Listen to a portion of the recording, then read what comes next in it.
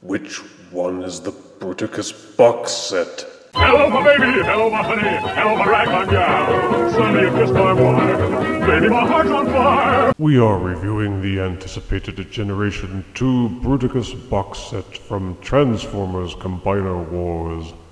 Known affectionately as Fruiticus by some, the 1990s Generation 2 Combaticons were the recipients of perhaps the most clashing and garish color schemes that the 90s had to offer, and that's saying something. Having been given Generation 2 box sets for the Aerial Bots and Stunticons, the Combaticons are the latest to be given in ugly 90s makeover. The box has the same dimensions and heft as the other Generation 2 box sets, with the artist rendition on the front, as well as profiling the alt modes. On the top of the box, it profiles the figures in their robot modes, and on the back, it profiles the Combiner itself in all of its glory. And included are shots of the figures in both robot and alt modes, as well as the multilingual bio, which reads, "Bruticus has immense physical power. He may not be the smartest bot, but his overwhelming strength and indestructible armor are more than enough to make him a nightmare in battle." The colors on the box art, at least, are sensibly muted, so perhaps it is safe to open the box and review the figure inside.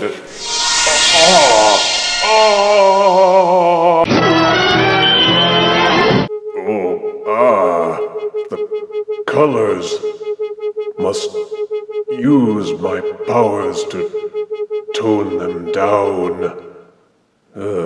There. Well, here are the Generation 2 Combaticons out of box and in their alt modes. Unlike other G2 sets, Bruticus does not have the Generation 2 version of the Decepticon logo. It merely has the regular Decepticon logos. Ah well, there's always reprolabels.com. The set comes securely packaged as always, and the box includes a sturdy cardboard pouch, which contains the poster version artwork of the box artwork, a collectible trading card, and a marquee of instructions for transforming each figure, as well as assembling the Gestalt. Also included are the hand and foot accessories for each deluxe, and each figure also comes with a weapon accessory. The hand-foot accessories are black, while most of the weapons are a very dark gunmetal grayish black. This set has no remolding that I know of, therefore these are straight-up repaints of the Combiner Wars Combaticons, which is not really a bad thing, since the Combaticon set is arguably the crowning achievement of the entire Combiner Wars line. Based largely on molds from the Combiner Wars Protectobots, the Combaticons were remolded and retooled enough to make them and their Gestalts both solid and unique. And the Generation 2 version is of like quality, with the only differences being the color schemes. Under black light, most of the figures flare up extremely well, though Brawl wins the prize as the most vivid, followed by Onslaught and Swindle. Vortex and Blastoff did not fare so well. Starting with Lemonslaught, the Voyager core of the team is bright yellow with purple camouflage spots that seem to have some glitter mixed in with the paint.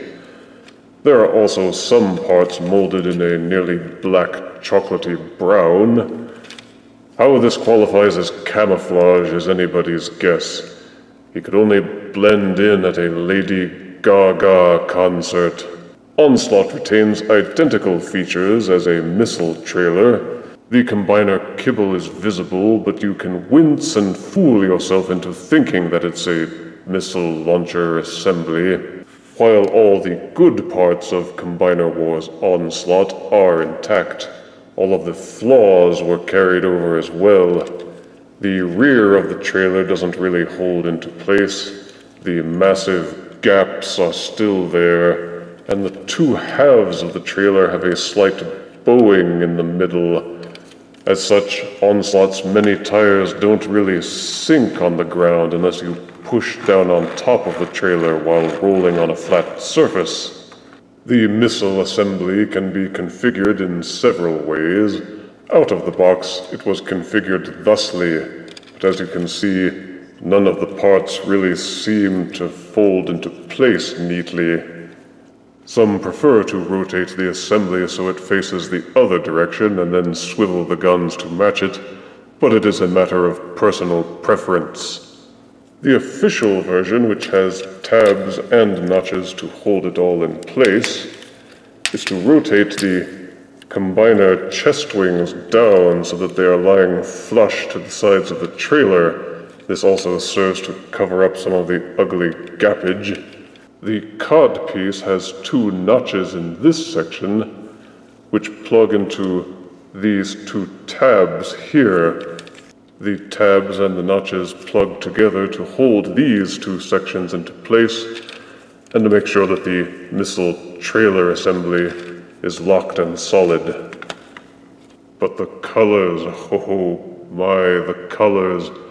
Why they picked these, I have no idea, but somehow it kind of works.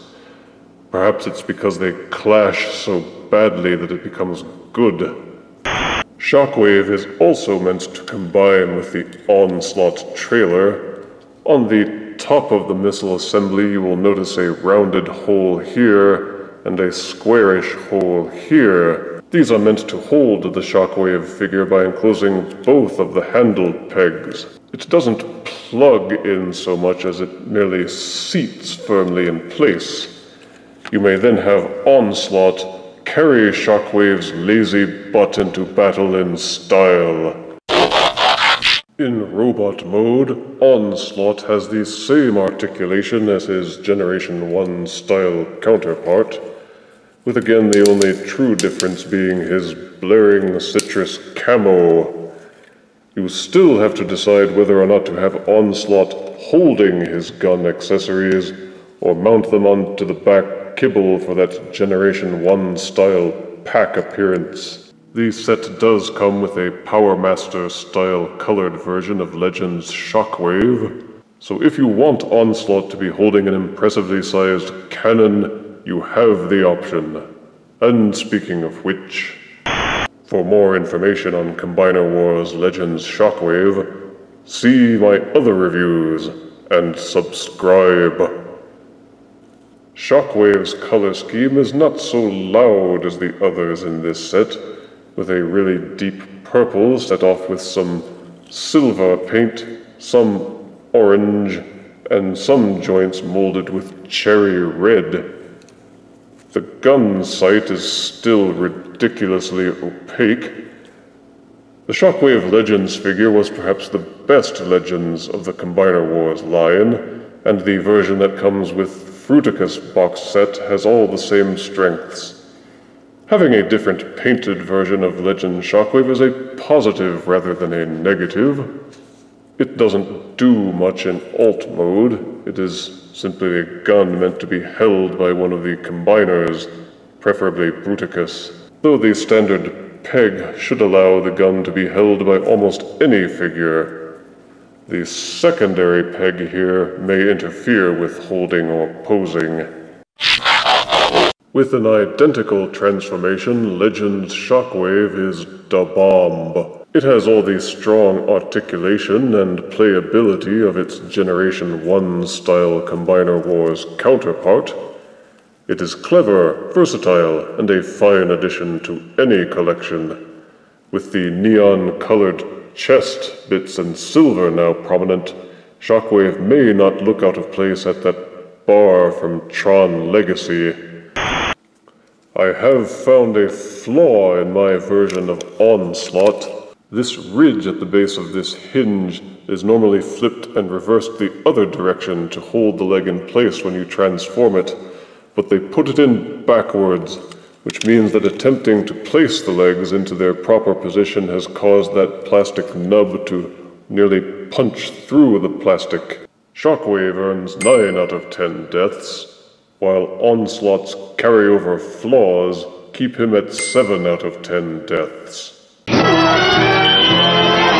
Blastoff has been done over in an Arctic white, with camo puke stain spotted with the same glittery paint as Onslaught, and set off with some black trim on his wings and fins. The weapon accessory still plugs in under the wing, and the hand-foot accessory still looks ridiculously non-aerodynamic plugged under the other wing. Flip-out landing gear still allows you to park Blastoff level on the ground while in jet mode. The figure is based on the solid Firefly aerial bot, and has all of the same articulation and quality as the Generation 1 Combiner Wars style Blastoff. Sadly, they did not see fit to give Blastoff a more Generation 1 style head sculpt. Instead, they copped out again by using the Quick Sling style head, done over in white. A glitterless but matching blue Gestalt piece keeps the figure from looking totally flat as a robot, along with some black highlights. The figure can hold both weapon accessories easily, with only the paint scheme to differentiate Generation 2 style from Generation 1, he earns an identical score of 7 out of 10 deaths. Vortex is based off the aerial bot Alpha Bravo figure, who was initially dissed by G1 purists who wanted a jet plane. However, they must have done something right with the Alpha Bravo figure because its price has spiked on Amazon.com since it was cycled out of stores, and it has been repainted and remolded almost as much as Stunticon Breakdown, with versions of the Alpha Bravo figure on Bruticus, Defensor, and Victorion. Vortex has the same glitter camo spots artfully splattered onto a lighter blue helicopter, set off with darker plastic on the missile arms and rotors. The gun accessory can be plugged into either side of the helicopter, although as you can see, jamming it in too far can cause stress fractures, so be careful. And the hand-foot accessory can plug into the belly of the helicopter like so. Nice. In robot mode, the darker blues set off the lighter blues, and Vortex has his excellent masked head sculpt. The detailing is as good as ever. Vortex perhaps suffers the least from his 90s makeover. He maintains his articulation and doesn't need blue paint to look cool. Vortex scores 8 out of 10 deaths. As an impressive remold of Rook, Swindle has been done over Generation 2 style with a kind of tangerine orange set off with the same glittery splotches as on all the other Combaticons. He has some shiny black highlights, and the paint on the front of the Jeep is so shiny it looks almost metallic. The vehicle rolls well on a flat surface, and the gun accessories can be mounted and configured in multiple ways to arm up your Combaticon man. In robot mode, Swindle is set off by some black piping and a chest section highlighted with blue. Full articulation has been ported over with this mold, allowing for superior posing and playability. Swindle can hold the handgun accessory as a weapon, though it looks very silly, and the smaller gun can be held in the other hand, or also mounted to the side of the head after the order of the Skyrain Combiner War Deluxe version of Hound. The only detriment in the Generation 2 version could be a lack of innovation, but tampering with this mold would be ill-advised anyway, so Generation 2 Swindle maintains a score of 9 out of 10 deaths. Brawl has had a rough time of it. Collectors have universally dissed his ill-designed pelvis, but in vehicle tank mode there is really nothing wrong with Brawl. His Generation 2 makeover colors are a Hulk-style green, again with the same glittery camouflage splotches. As long as all of his tabs are cinched into place, the tank remains solid and cool-looking. Weapon integration is perhaps strongest with Brawl. His main tank barrel can still tilt up and down, and the hand-foot accessory mounts fairly neatly onto the roof of the turret. The tank doesn't roll particularly well, but it does slide on its tiny tread-mounted wheels. The molding is the same, and therefore the transformation and articulation are also the same. Sadly, so is the pelvis. It has that weird floppy hinge thing going on, which doesn't really tab or lock into place properly. There is only a vague sensation that there is a ratchet tooth or some kind of notch that keeps it from being totally loose, but it's a near thing. And nearly every collector has said because of this, Brawl is the worst of the lot. And there's no denying that in robot mode there just seems to be something a little bit off with his proportions.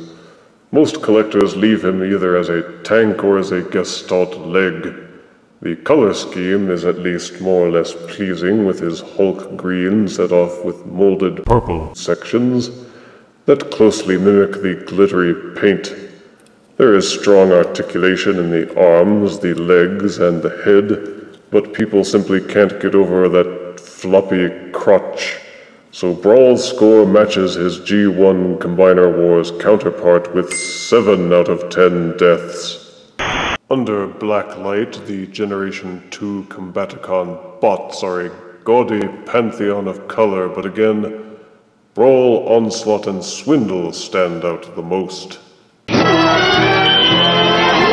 The Gestalt assembles just as solidly and neatly as the Generation 1 Combiner Wars version, with good proportions and a very solid feel to him.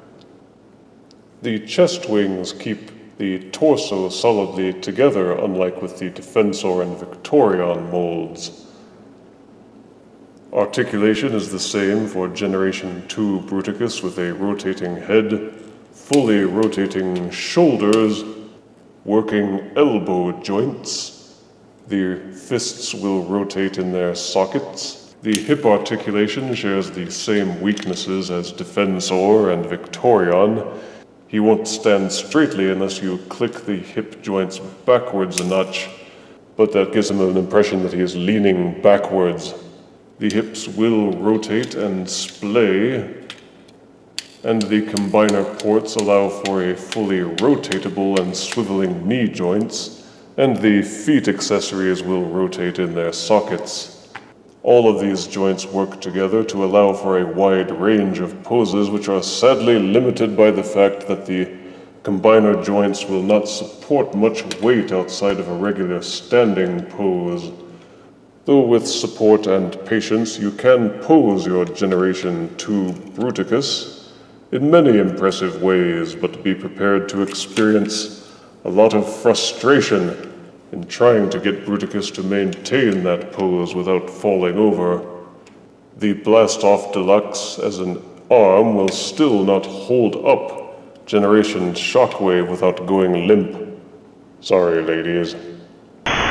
With most of the core body now hidden by the chest wings, it is the legs that stand out the most for the Combiner under black light, though he is still quite a sight to see with those 90s colors. For size comparison, here is Bruticus next to Generation 1 Onslaught. Here is Generation 2 Bruticus next to Classic's Cliff Jumper. And here is Bruticus next to a box of fruity pep... Where'd he go? Without any remolding to set him apart from Combiner Wars Generation 1 Combaticons, deciding to buy the Bruticus Generation 2 set comes down to a few basic questions outlined in this infographic. The Combaticons are warring! Onslaught is roaring! Here's one metamorphin, Bruticus! They all combine to kick superiors behind as the big bad battle in Bruticus! That's brutal! No! That's Bruticus! For my part, I don't mind the coloring so much, and since Generation 2 Bruticus is as solid, posable, and fun as the Combiner Wars Generation 1 version, Generation 2 Fruiticus earns 9 out of 10 deaths. Fruit Ninja. If you refuse me, honey, you lose me. Then you'll be left alone, oh baby. Tell them all and tell me I'm your own.